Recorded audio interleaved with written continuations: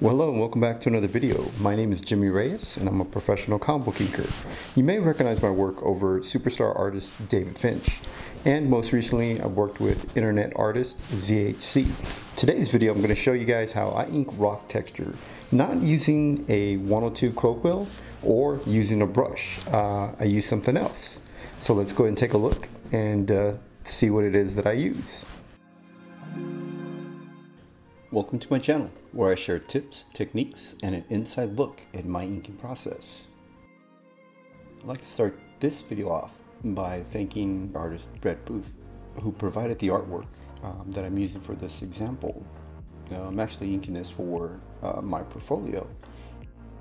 Every Saturday he has a sketch that he does, and he does different types of characters, and each piece is available for purchase. Off his Twitter feed. You can always buy it there. So for this video I figured I would show how I ink rocks. When you ink rocks, I mean, not only am I going to discuss the type of thought that goes behind it and type of technique, but I'm also going to discuss the type of tool that I'm using. So if you're familiar with nib, there are various types of nibs. The main nib that inkers use for comic books is a 102 Quill. The nib that I use is by Speedball. There's also the Japanese version of a nib that's very popular, the G pen, that some American inkers will use, but mostly that's for manga style Japanese artists. But you can use just about any type of nib that you want to ink a comic book page. It's just up to you on the type of look that you want. It's on how you control the tool, how you manipulate the tool, and the type of line work that you're looking for. So in this case here, I'm using a 108, and the 108 is also by Speedball. And the reason that I'm using this is that it is much more flexible. I know that artists will mention that the 102 is very flexible, and it's not literally flexible where it actually bends like a brush. And if you're unfamiliar how a nib works, I do have a video in my channel, the history of the 102 Quill, which discusses the parts and the sections of the nib and how the nib works. So if you haven't seen it, it's a good video to watch. So for the 108, since the 108 will then split and scissors on the tip, and the 108 is much longer on the tip, that it holds more ink, and it then is able to spread more ink quicker than the 102. With the 102 I have to draw holding lines, which are the outline of the shape that I want to fill. So I would have to draw in a little square and then fill it in with the 102. With the 108 I can fill it in much faster, and it gives me these little like ink blobs and different type of line work, and it also gives me a very tiny hair-like lines, very fine lines, as long as you're very gentle and light with the 108. If you're familiar with a brush, then transitioning to a 108 may be easier for you, because it does feel a bit more like a brush. Of course, nothing else really feels like a brush other than an actual brush, but this is, you know, as far as nibs go, this is pretty close to the brush feel. So as long as your hand is very light and you're very gentle with it, you can really control the lines. And this is actually the nib where I actually apply pressure to get a thicker, wider line. Whereas with my 102, I don't really apply pressure. I'm really a sculptor with that. And by that I mean I actually sculpt my lines. I throw down a quick thin line, and then I throw another quick thin line right next to it and build up that line. Or I shape the line, as I mentioned before, by drawing in a square or a triangle or whatever shape, and then I fill that in black. And that does take more time, so that's for the smaller shapes. But generally, to go in and do a really quick work, I will use the 108 for rocks. And this video has not been sped up. It's actually in real time, and it's still a short video because I figured there's not a whole lot of detail behind it. Really, it is very simple. Really, where the time that it's going to take you is learning how to use the 108 and gain control. That's where you're really going to want to practice. But as far as explaining how to do it, it's really not that difficult. So I kind of speed through some of my line work because the rock look isn't supposed to be extremely neat. You do want some lines to be thick, some lines to be thin, and then you want white space. You want to break up the solid black. Now in this case, as I mentioned, the penciler is Brett Booth, and Brett Booth is a veteran. He's been in the industry for quite a long time, so the lines that he lays down, I mean, he knows how to create shapes. You know, he knows how to add textures. So you don't really want to deviate from what the artist has placed down, but you do want to enhance it. So when I'm inking those black areas that he shades in, I approach it as it's a notation from Brett Booth, you know, to say, hey, this is a rock texture and I want rock texture here. So I don't have to follow that solid black exactly. And the reason that I'm not filling in that black completely solid black is because a rock texture has multi levels and it isn't a flat surface.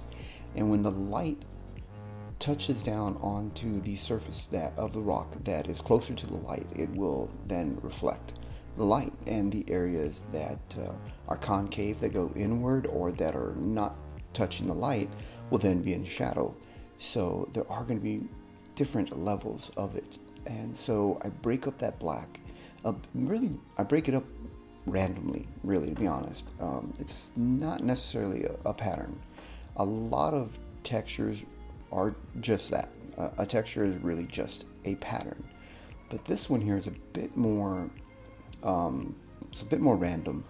The reason for that is because it's chipped, it's been shaped by weather, by elements and things, so it's got many different levels. So by putting in those random white spaces, you get that effect. So I go in and I have a lot of fun with it. There are some areas where I mentioned before that I put in this little ink blob, and that's just kind of show like a little chip inside the rock. It helps the texture. And Brett Booth has already added in a few of those by adding in these lines that are up on top of the white space. And those lines show like a crack in the rock, or that there's a chip inside the rock and things like that. And I just took it a step a little further and added different shapes than just that straight line.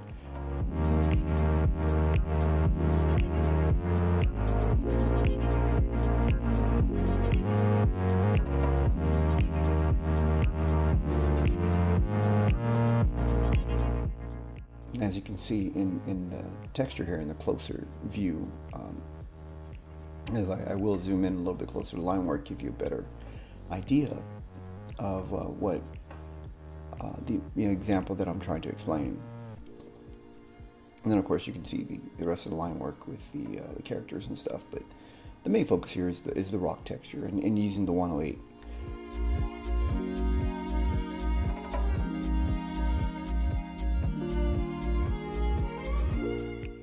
And you don't have to use the 108. You can go in with a brush and create the same type of effect that you want with the brush.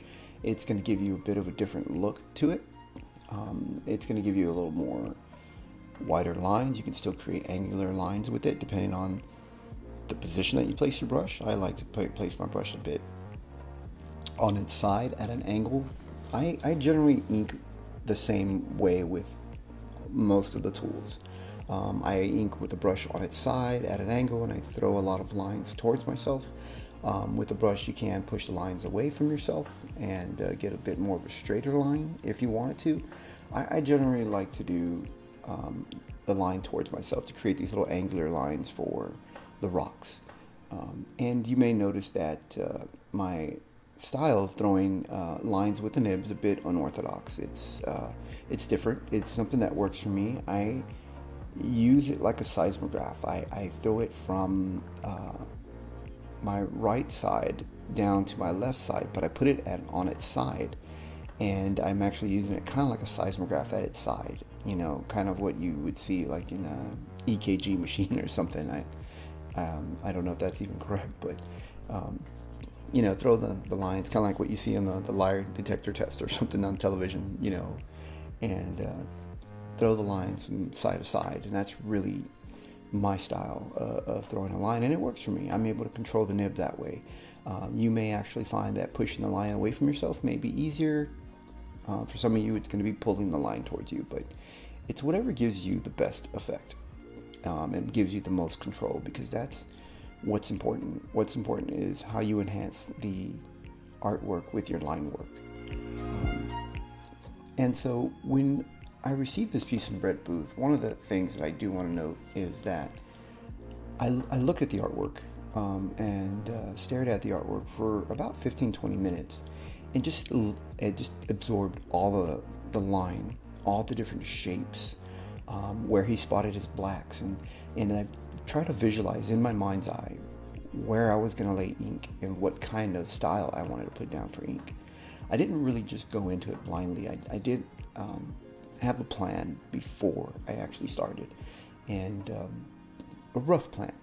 It's just an outline, and created a visual image in my mind's eye of how I was going to ink it, what it would look like when it was finished. Once I had that in my mind's eye, then really all I had to do is then just be that seismograph, just be an inkjet printer, and my hand would then just follow the image that was in my mind. And so I knew right away that I was going to ink those rocks with a 108, because I'm familiar with what I can do with the 108 tool. I knew that I could be quicker and faster and filling in these black spots.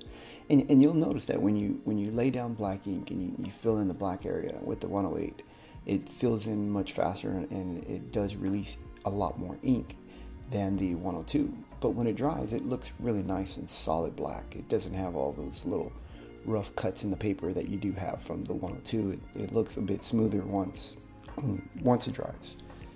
But when it's wet, you do have to be careful, depending on the type of ink that you're using, because if you're laying down more ink, then it's going to take longer to dry.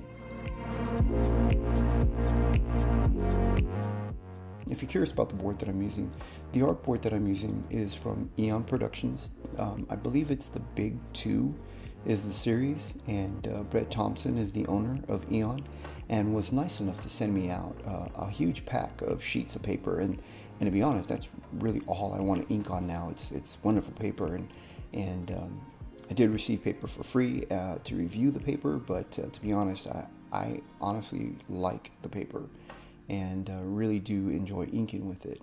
The type of ink that I'm using dries fairly quickly. I'm using the universal ink from Repeatograph. It's the universal ink from Koh-i-Noor, but it's the ink that goes into the Repeatograph technical pens from Koh-i-Noor, and I'm using the universal.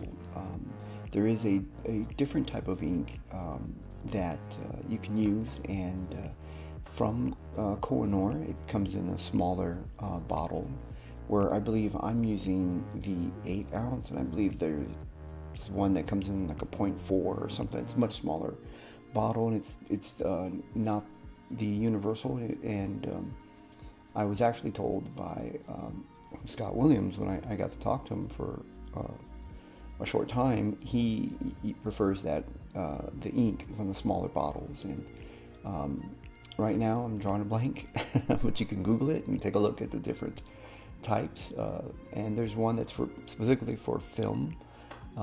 If you're inking on film, back in the day, I guess you would ink on a type of film, and for different art mediums. Well, again, thank you so much for joining me, on this video. Go out there, try different tools, different techniques, and remember, be different. Ink outside the box. And you can follow me on Twitter at Jimmy Reyes Art.